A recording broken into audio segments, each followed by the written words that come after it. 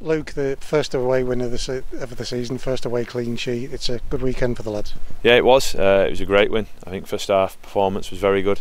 You know, the possession we had, the football we played, the chances we created. You know, we were disappointed it was only 1-0 and not maybe 3 or 4, because we had some good chances, created some good chances.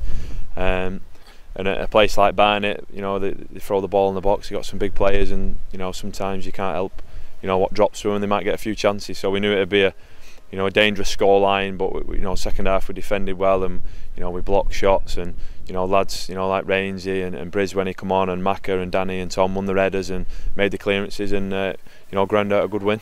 We're seeing both sides of the lads at the minute. We can play some football, we can also dig in when we need to. Yeah, exactly. I think we've shown that in the past couple of games at Derby on Tuesday and Cambridge before that, and we're going to these places which are tough places to go to, and we're playing good football, and we're defending well, and we're putting in good performances.